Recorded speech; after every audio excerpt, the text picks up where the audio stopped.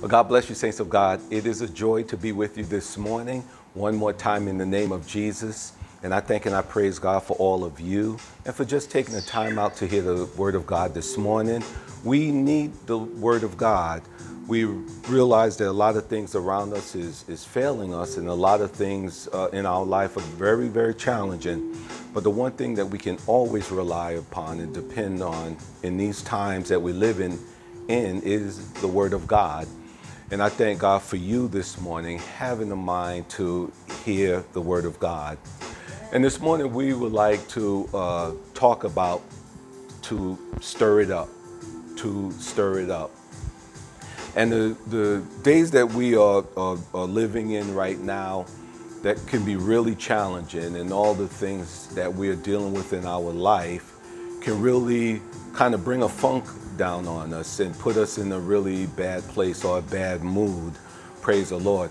But today, more than ever, that the people of God are being summoned, praise the Lord, to answer the call of what it truly means to be a child of God. Praise the Lord. And if the saints of God fall into this depressed state or bad mood, praise the Lord, well, everything else around us, our homes, our where we do business, everything else is going to fall. Praise the Lord, because we have been called to be the light of the world.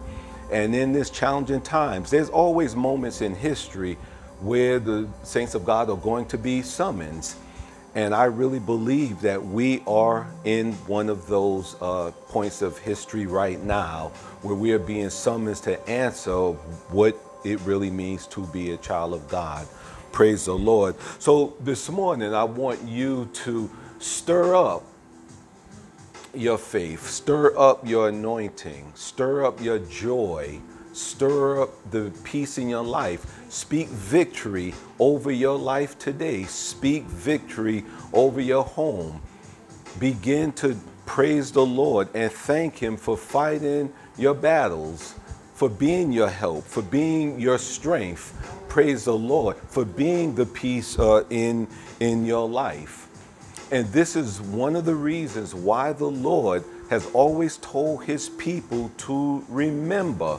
Praise the Lord, because when we remember God's goodness, when we remember that He is fighting our battles, when we remember that we are not alone, when we remember all the goodness that He's done in our life and for others in the past, what it does is when we begin to remember that, it begins to stir up all the goodness that He has given us in our life. And when we stir that up, it puts us in a good mood. And when we are in a good mood, it changes the atmosphere around us, where not only we get the benefit from it, but also others around us can also get the benefit of that wonderful atmosphere created by a good mood, created by stirring up within us, created by remembering all that the Lord has done for us. Praise the Lord. So remember, we cannot stir anything up unless it is connected to memory or remembrance. Praise God. When we remember, then that gives the ability to have what's in us to be stirred up. Praise the Lord. So I want you this morning to turn with me to 2 Chronicles chapter 20.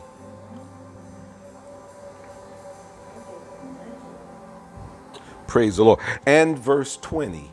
2 Chronicles chapter 20 and verse 20. And they rose early in the morning and went forth into the wilderness of Tekoa. And as they went forth, Jehoshaphat stood and said, Hear me, O Judah, and ye inhabitants of Jerusalem. Believe in the Lord your God, so shall ye be established. Believe his prophets, so shall ye prosper. And when he had consulted with the people, he appointed singers unto the Lord, that they should praise the beauty of holiness. And as they went out before the army, and to say, Praise the Lord, for his mercy endureth forever. And when they began to sing and to praise, the Lord set ambushments against the children of Ammon, Moab, and Mount Seir, which were come against Judah, and they were smitten. Praise the Lord. So we thank God here for Jehoshaphat, the king of Judah, when he had gotten word that 3 nations, praise the Lord, those in Mount Seir, the Ammonites, and the Moabites, were going to come together, praise the Lord, and come up against Judah. It made him very afraid, praise the Lord. And he was also encouraged by the prophet. But he woke up early in the morning and gathered all the people together to remind them, to remember what the Lord has said to them, to remember what the prophets have prophesied concerning them, concerning the goodness of God, to be reminded of all the past battles that the nation has fought, praise the Lord, and the Lord did battle for them, praise the Lord. So while he did that, praise God, what it did was he, instead of bringing out the archers and the swordsmen, those with shields in front, praise the Lord, to face these 3 nations, he put in place singers in the front.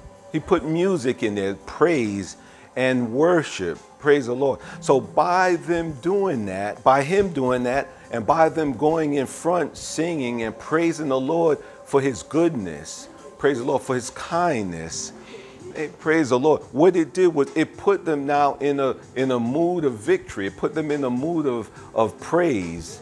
It didn't put them in a mood of sadness or defeat, but it put them in a mood of being victorious, praise the Lord, of remembering all that the Lord has done for them, praise God. So in turn, by that happening, it created a victorious atmosphere.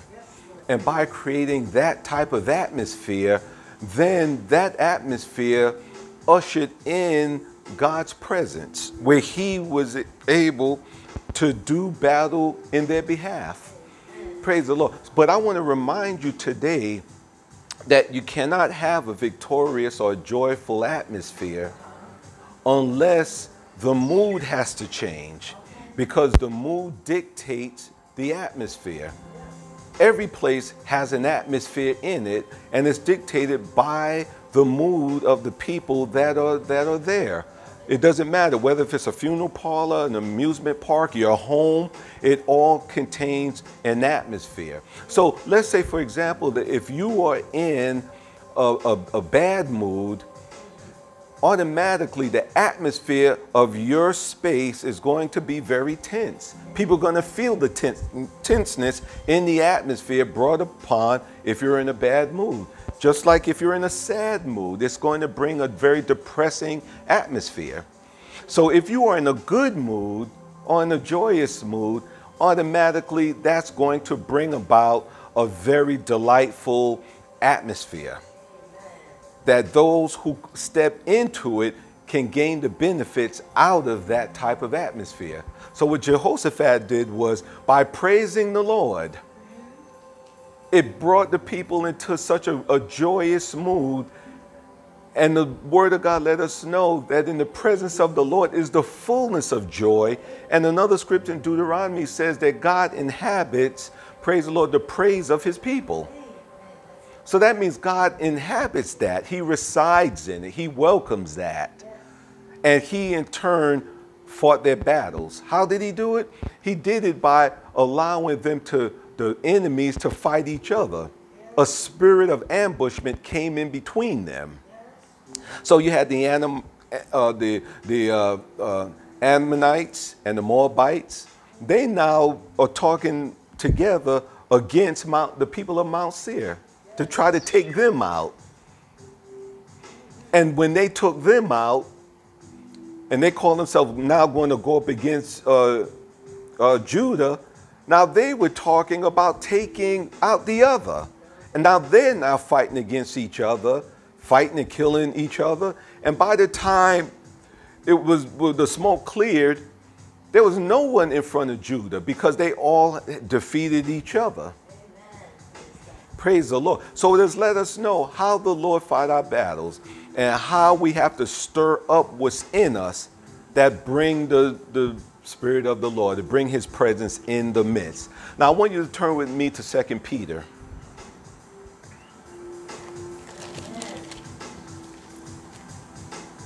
Second Peter chapter 3 and verse 1. The second epistle, beloved, I now write unto you, in both which I stir up your pure minds by the way of remembrance, that ye may be mindful of the words which were spoken before by the holy prophets, and of the commandment of us, the apostles of the Lord and Savior, knowing this first, that there shall come in the last days scoffers, walking after their own lust. Praise the Lord. So what Peter is writing, he's saying here that this is the second letter I'm writing to you. And the letters that I wrote to you is nothing that was new, or I'm expounding anything new to you, or I'm giving you something that you never heard before. That's why he used the word, he says, I want to stir this up in your pure minds by the way of remembrance. That you have it in you, because what he was talking about was the second coming, talking about the coming of the Lord.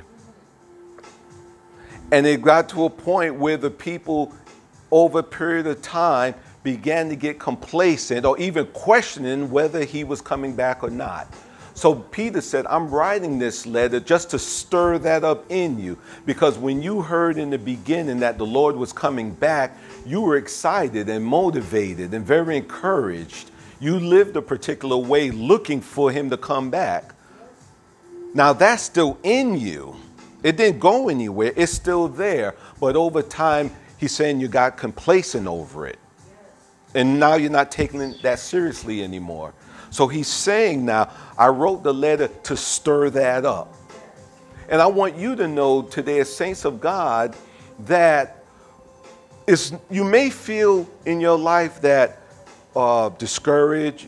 You may feel like you don't have anything left.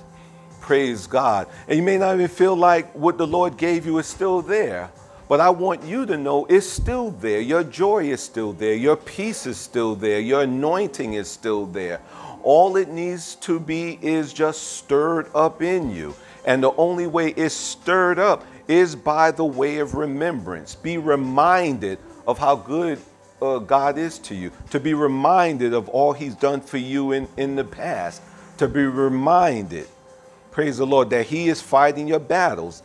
And then you have to in turn not only think it or remember it, you have to speak it and speak victory and speak it over your life.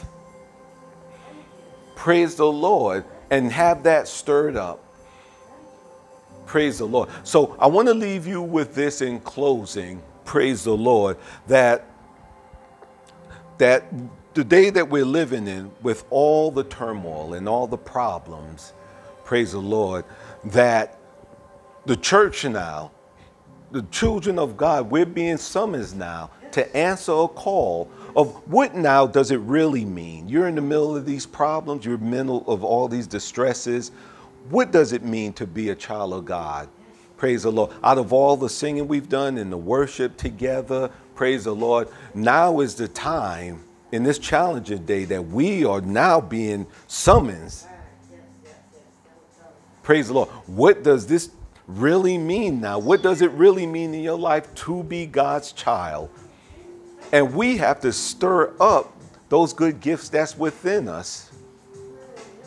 We have to begin to speak victory over our life. We have to thank God, no matter how it looks. Thank you, Lord, for the victories in our life.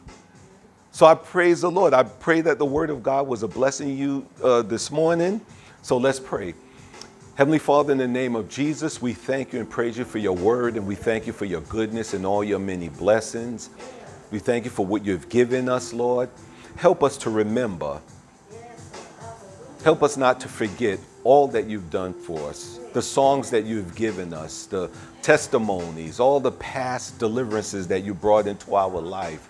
Help us even in these challenging days to not to forget, to know that you're fighting our battles, to speak victory in our life, in our homes. Father God, I'm praying for those who have heard this message this morning, that you would bless them, you would encourage them, that you would continually bring into their minds, Lord, all that you are and all that you are doing and continue to do. So, Father, we thank you for your word this morning. And we just want to say thank you and we praise you in the name of Jesus. In Jesus' name we pray. Amen. Praise the Lord. So God bless you. Thank God for you. And remember the message today, stir it up. Praise the Lord. Remember, it may not feel like it's there, but it is there. Your peace is there. Your joy is there. Your anointing is there. Praise the Lord. But all it needs is to be stimulated. It just need to be stirred up. And the only way it's stirred up is by remembering all the things that God has done for you in your life. So God bless you. And remember, stir it up. Praise the Lord.